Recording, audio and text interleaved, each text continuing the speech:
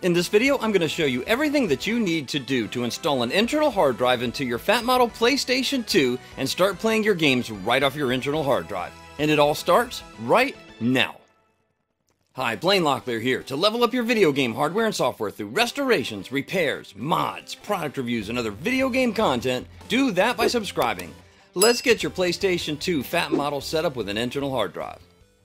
As great as it would be to grab any old hard drive out of your storage drawer and throw it in your PlayStation 2, the PlayStation 2 is, as my father would have said, kind of fickle. It only works with specific makes and models of SATA-based hard drives, and the PlayStation 2 hard drive compatibility chart is where you want to look to find out which ones work and which ones don't. One of my favorites on the list is the Western Digital WD-10EZEX. It's a 1TB hard drive, 3.5 inch so it fits the PlayStation 2 correctly, 7200 RPM, and as the guide lists right here, it works with the standard SATA to PS2 adapter, works great, and has plenty of space for your games. And at $40 US, it's cheaper than it's ever been. I've got this link for you in the description below if you need one for your PlayStation 2. You need a way to connect that drive to your PC in order to transfer files and games over to it. I've been using this USB 3.0 to SATA dock for about 1.5 years now, and it's been completely reliable and fantastic. I've got it linked for you in the description if you need one. You have to have a way to connect your hard drive to your PlayStation 2, and it's one of these SATA to PS2 adapters. I've been using this one for about 1 year now, and it's been completely reliable. I have it linked for you in the description if you need one.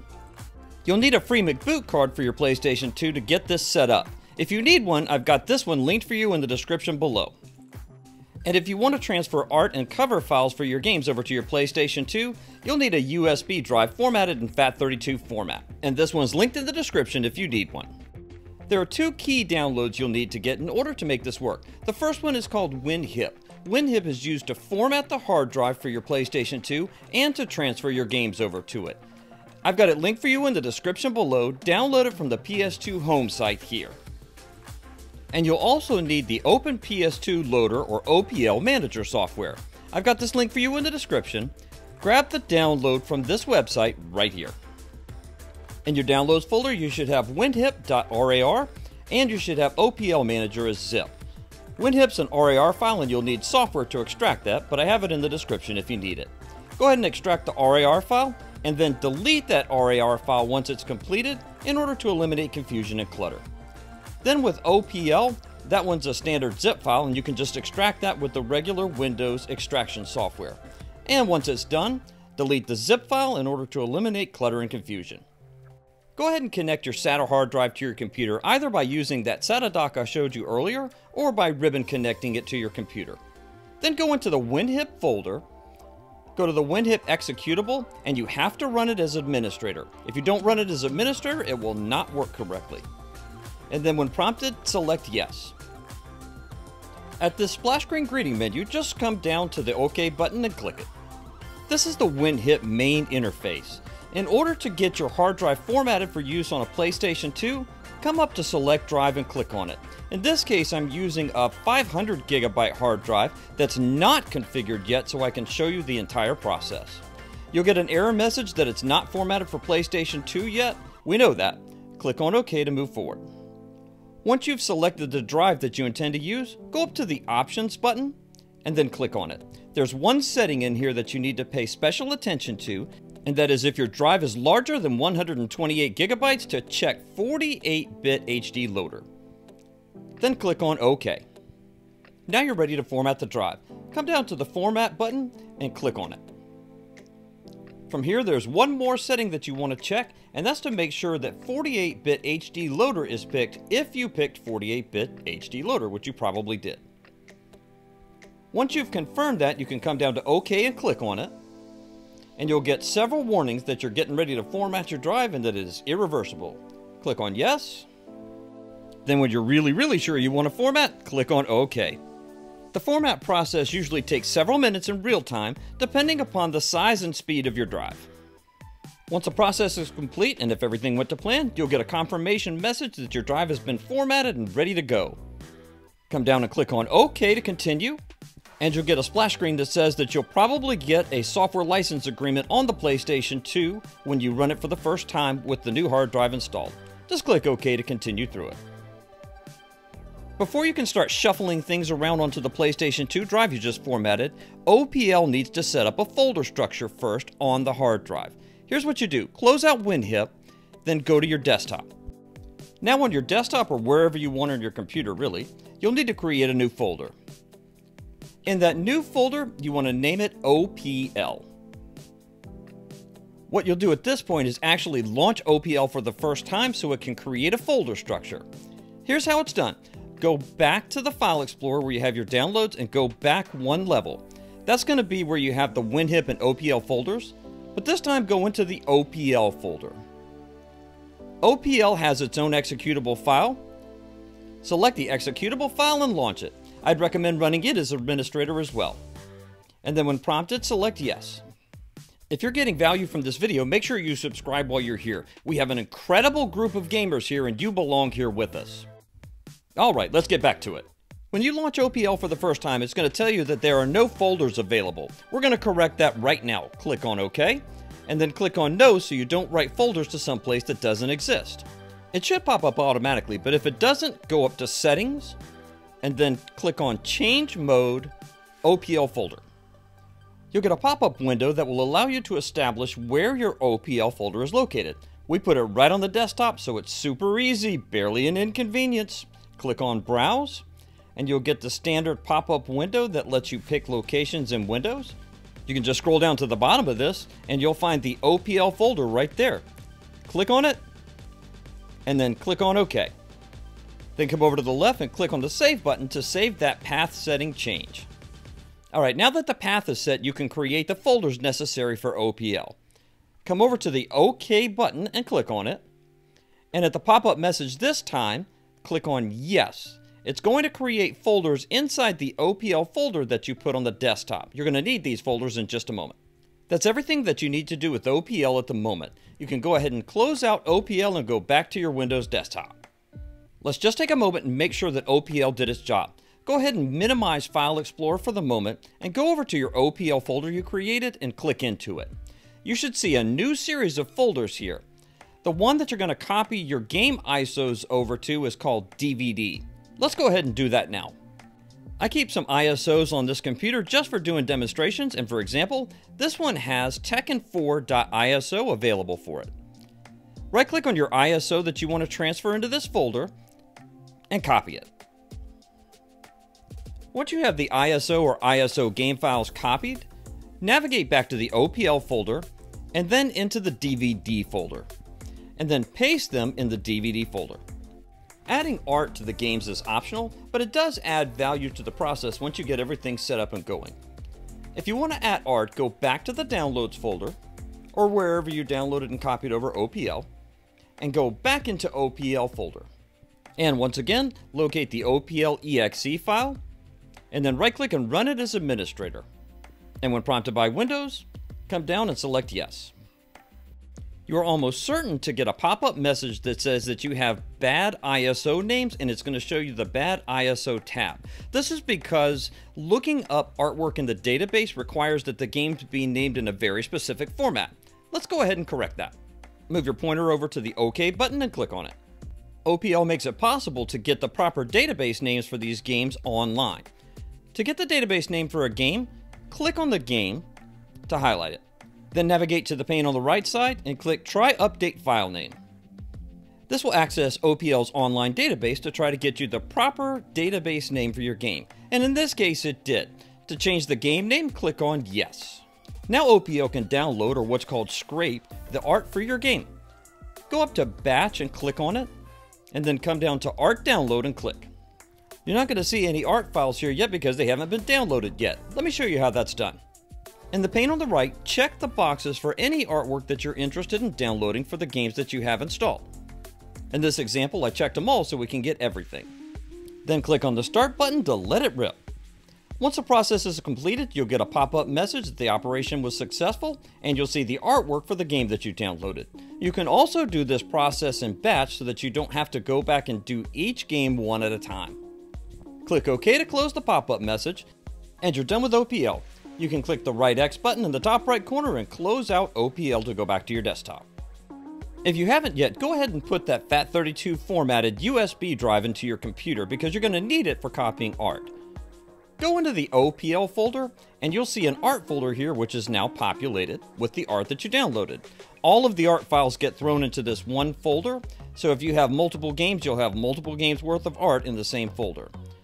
You'll need to grab this folder, so right-click it and pick Copy. Then you'll need to navigate to this PC and go to the USB drive that you've plugged in. In this case, it's Drive F. Double-click into the drive and then paste the art folder right on the root of the drive. Okay, the art's ready to go. Let's go ahead and copy those ISO files that you put in the OPL folder on your desktop over to your PlayStation 2 hard drive. Go back to your Downloads folder or wherever you copied WinHiip and go back into the WinHiip folder. Then find WinHiip, and remember you have to launch this one as administrator. So right-click and pick Run as Administrator. And at the prompt, select Yes. Remember that WinHiip needs to know which drive to copy files over to. Come up to Select Drive and click on it, and then select the appropriate drive to copy your content over to. Come down with the pointer to Add Images and click. This doesn't mean images as an art file, it means images as in disk images. Then come down to Image File or Files and click to select it. Navigate over to the button that says Add Images and click on it. At your desktop, go over to the OPL folder that you created and double-click into it. And then inside that folder, go into DVD and double-click into it. Then click on and select any of the ISOs you want to copy over to your hard drive and pick Open. You'll see a list of any ISO files that you selected queued up and ready to go. To begin the process of copying over the games to your hard drive, navigate up to the Start button and click on it. You can optionally change the name of the game in the menu as it will appear on your hard drive in OPL, and then click on OK to start the process. Just be aware that in real time it can take quite a long time to copy these files over to the hard drive. You'll get a confirmation message that everything copied over successfully. Navigate over to the OK button and click on it to close the pop-up message. At this point, you're done with your PC. You can close out WinHiip and you can also safely eject the USB drive with your art files and safely power down the SATA drive you're going to put in your PS2. In fact, let's take a moment to cover that process right now so you can see how it's done. The Fat PS2 model has a door for the expansion bay on the back. You'll need to remove this door in order to be able to put the hard drive in. All you really have to do is just push down on this tab and then lift it right out. But you might want to keep that door because it is still a part of your original PlayStation 2. Next up, grab the SATA hard drive and the SATA adapter for the PlayStation 2. The SATA port needs to go into the bottom port on the SATA adapter for the PlayStation 2. You can just push it in and they'll fit right together. But one problem here, it actually is kind of wiggly and loose, and if you put this into the PlayStation 2 as is and just set it in here, you're going to end up with this.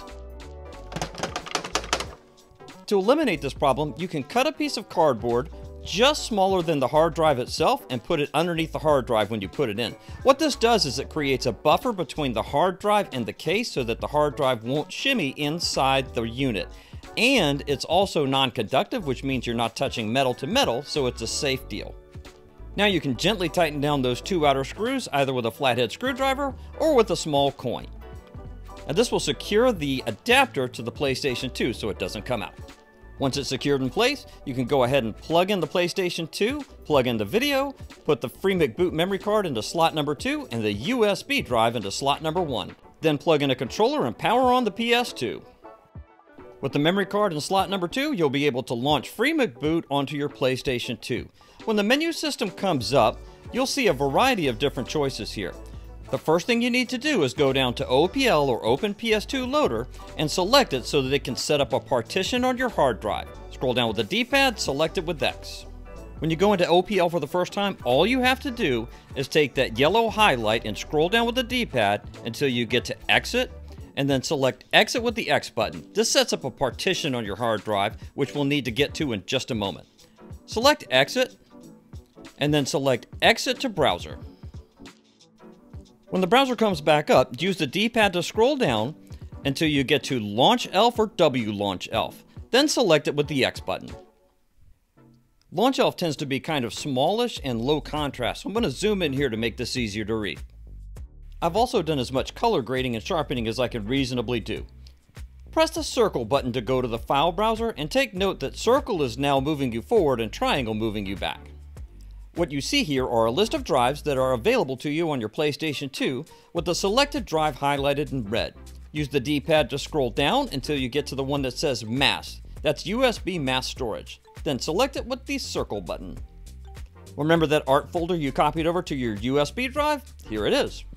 Use the D-pad to scroll down with the red highlight until you get to the art folder. Then press the right one. It's the right shoulder button, not right trigger button. On the right side of the screen, you'll get a menu that will pop up with additional menu choices. Copy will already be selected with an arrow. Just press the circle button to copy the art folder. On the left side of the screen, press the triangle button to go back one level in the directory until you get back to the list of drives. From here, press the D-pad up twice to get to HDD 0. That's going to be hard disk drive 0, which is the hard drive you just installed in your PlayStation 2. Then press circle to select it. In the list of choices here, all the way at the bottom, you'll see plus OPL. That's a partition that OPL created when you launched it just a moment ago. That's why you had to launch it before you went into Launch ELF. Now select OPL with the circle button to go into that partition. And you'll see a list of folders here. Press the right one or right shoulder button to pull up that advanced menu. Then scroll down to paste and select it with the circle button. And if prompted, just add those art files to your existing art folder. At this point, you're done with Launch ELF. But to get back to the PlayStation 2 free McBoot menu, you need to power off and repower on your console. When the free McBoot main menu comes back up, this time scroll back down to get to OPL or open PlayStation 2 loader and select it with the X button to launch it. This time press the X button to go into the settings. You'll need to change a very specific setting in here in order to be able to access the games on your hard drive. From the settings menu, continue to scroll down with the D-pad until you get to HDD Device Start Mode. Press the X button and then change this from off to auto. Then press the X button to confirm the selection. And once you've confirmed your selection, scroll down to OK with the D-pad and select it with the X button. Although optional, I would definitely recommend you go to Display Settings and select it with the X button. Because here's the deal, if you don't, all of those art files you grabbed will not display. Use the D-pad to scroll down and make sure these three things are all turned on. I would recommend that you turn on Enable Automatic Sorting because that's going to sort your games into alphabetical order, which is going to make a lot better sense than just a random list of games.